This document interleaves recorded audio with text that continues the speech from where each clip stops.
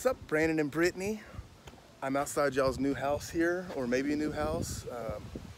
That's not it. There's a nice house across the street. Nice, quiet street. It's cul-de-sac down this way. I'm gonna do a video walkthrough here for you just so y'all can get an idea of it. It's one of those houses that kind of looks a little better online than in person. Not that it's bad, there's just some things it needs, but you're not gonna be buying it, so you're gonna be here for a year, so I'll show y'all everything and see what y'all think. On the outside here, a little bit of wood rot, need some paint up there. Again, not your problem, but I want you to be aware. Come in here, nice big grand ceilings, cedar accent wall. Does have nice tile, wood look tile throughout most of the downstairs except the kitchen. Exposed brick on the bar area there. Brittany, we kind of already talked about this built in here. I guess it works. These cool doors to your pantry, they look awesome. They are plastic though. They looked really cool, like they were glass. Pantry area. The countertops are basically just tiles they lay down on here. So you do have a breakfast room as well as a dining room that overlooks the pool. Fireplace, go back this way to the master. All right, so in here in your master, it's just a normal size, probably 12 by 14. Remember that really cool light in the master bath? Looked awesome in the picture.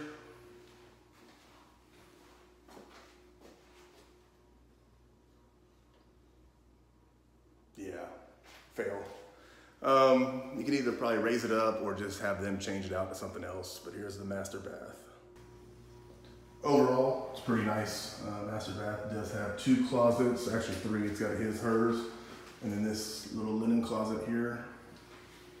Nice tile surround on the tub. Sinks are cool. Toilet area there. I don't know why I showed y'all that. Secondary, got like a little desk area here. Secondary bedroom over here. The secondary is huge, massive. Good sized laundry room. We're back over here. The cool thing about this is 4 bedrooms, right? So if you want to have an office and then Brittany, I see you're on your Peloton, you can have a little workout room over here. Again, this room is pretty big too.